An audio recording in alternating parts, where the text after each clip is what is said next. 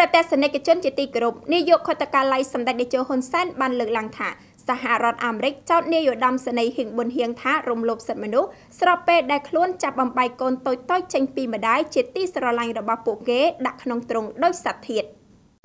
ថ្លែងតាមរយៈកិច្ចសម្ភាសន៍ពិសេសមួយរវាងនាយកខុទ្ទកាល័យសម្ដេចតេជោហ៊ុនសែននាយករដ្ឋមន្ត្រីនៃកម្ពុជាជាមួយលោកលឹមជាវុធានាយកប្រតិបត្តិអង្គភាពព័ត៌មាន Fresh News នៅព្រឹកថ្ងៃទី25ខែមិថុនាឆ្នាំ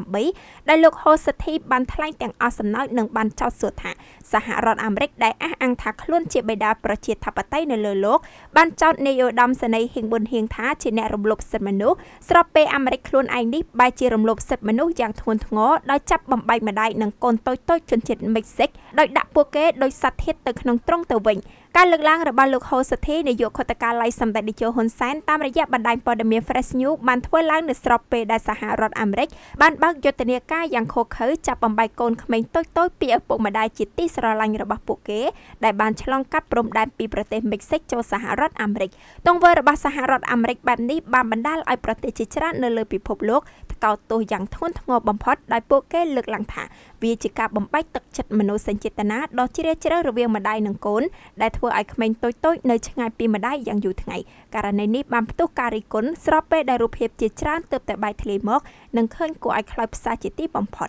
នាយកខុទ្ទកាល័យសម្ដេចតេជោហ៊ុនសែនបានថ្លែងទៀតថាទង្វើរបស់សហរដ្ឋអាមេរិកគឺជាការរំលោភសិទ្ធិមនុស្សដ៏ធ្ងន់ធ្ងរប៉ុន្តែប្រទេសនេះបែរជាចោទប្រកាន់យ៉ាងអយុត្តិធម៌មកលើប្រទេសតូចៗដែលមិនរណបខ្លួនថាជាប្រទេសរំលោភសិទ្ធិមនុស្សទៅវិញលោកបានថ្លែងថាទង្វើរបស់សហរដ្ឋអាមេរិកពេលនេះមិនខុសគ្នាទៅនឹងរបបប៉ុលពតដែលបានបង្ខាំងឪពុកម្ដាយដាច់ដោយឡែកពីកូនតូចៗធ្វើឲ្យពិភពលោកមិនអាចទទួលយកបានតាមសារព័ត៌មានបរទេសនានាចេញផ្សាយឲ្យដឹងថាក្នុងរយៈពេល35ថ្ងៃចាប់ពីថ្ងៃទី5ខែឧសភាដល់ថ្ងៃទី9ខែមិថុនានេះមានកូនក្មេងជាង2300នាក់ត្រូវបានគេបំបែកពីឪពុកម្ដាយឬអាណាព្យាបាលជាទីស្រឡាញ់របស់ពួកគេដែលប្រឈមនឹងការចោទប្រកាន់ពីបទចូលប្រទេសអាមេរិកដោយខុសច្បាប់ក្រោមគោលនយោបាយថ្មីរបស់រដ្ឋបាលប្រធានាធិបតីអាមេរិកលោកដូណាល់ត្រាំចំណាត់ការនេះបានធ្វើឲ្យមានការរិះគន់យ៉ាងខ្លាំងពីមន្ត្រីសិទ្ធិមនុស្សអន្តរជាតិនិងបណ្ដាប្រទេសផ្សេងៗទៀតប៉ុន្តែសហរដ្ឋអាមេរិកមិនទទួលយកនឹងការរិះគន់ទាំងនេះនោះទេហើយថ្មីនេះសហរដ្ឋអាមេរិកដែលអះអាងថាខ្លួនជាបិតាសិទ្ធិមនុស្សនៅលើโลก